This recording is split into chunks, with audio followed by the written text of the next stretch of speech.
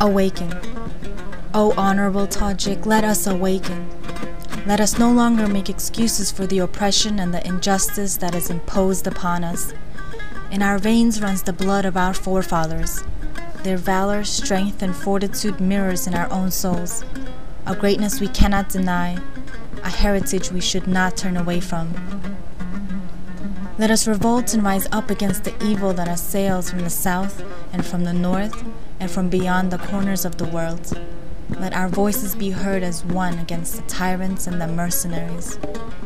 Let us create a nation, our Khorasan, our Aryana, a nation of respect and integrity, built from the ashes of a great empire, where the strength of both pen and sword were known, and where civilization flourished with ease.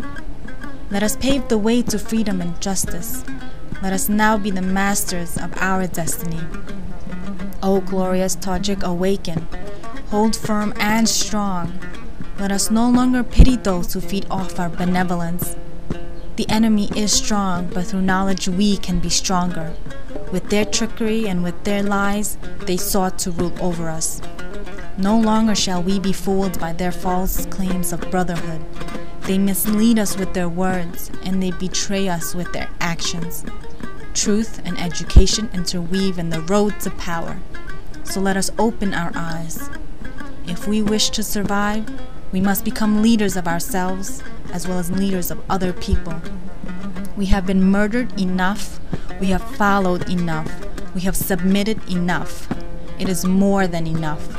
So awaken, be free. May God give us strength and will.